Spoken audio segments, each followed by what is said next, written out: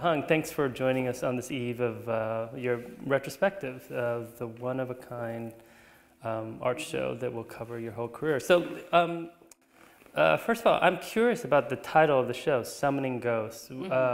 Where did that come from?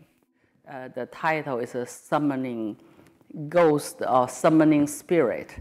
Ghost is maybe represent unrest, the spirit, and also is the essence in most of my work. By doing art, maybe I kind of make those unrest ghosts maybe little bit. What's great about the show is it brings together a wide range of your work, even work that you did in China. For instance, that incredible series called My Secret Freedom. And this is a body work that you did when you were a young person. Can you talk a little bit about that series? It's sacred, also freedom. Sacred because you have to do with secretly the whole culture, the whole nation.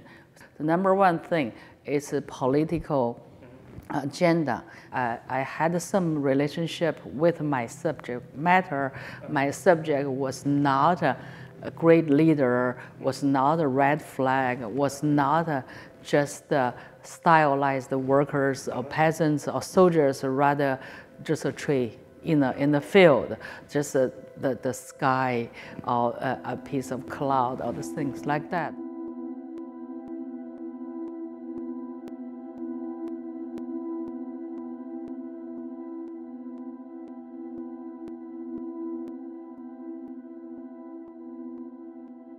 Your painting style, I'd love to hear a little bit more about how you saw that evolving and the kind of influences and the kind of things you're trying to do with paint.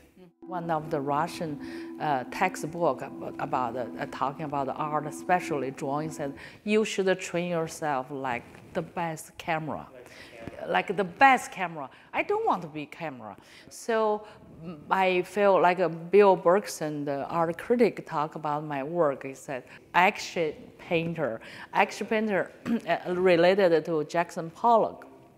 But to me, being an action painter, meaning painting itself is like a self-performance.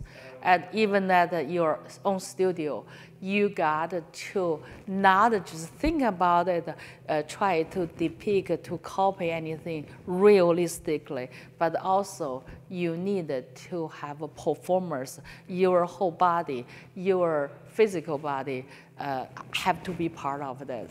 You have to be engaging, both mentally and physically. That's why I start to have washes, drips, paintings, running, paintings thick, and sometimes I erase the perfect part. Maybe like a philosopher said, the process is more important than the result. You discovered these amazing photographs of Chinese prostitutes. And I think while you had been interested in historical documents before that, this really got you interested. So first time I went back to China, and I look for old photograph, whatever that means, meaning black, white, one of a kind, and ask first from a family friend. Somebody said Beijing Film might have a library. So I went there and I said, I'm just looking for old photograph. I don't have a particular focus, or just give me something, anything. And then somebody brought out a cardboard box, very bad, beaten up box, and within that box there's a loose photograph taken by Japanese when they occupied China. Finding those photographs made me very excited, but also more curious. Those faces, they all very specific young woman from over 100 years ago stare at you, looking at the camera. The background could be landscape and could be boat, even flying airplane. In a way, they're like missing pieces from history. Doing their portrait, maybe they wouldn't know that somebody still remember them. They're not completely forgotten. Yeah, and I think that's a really great place to end. It's just the beginning of this incredible focus and this well-deserved attention to your work. And I look forward to a lot of people beginning to enjoy and more people to appreciate your work.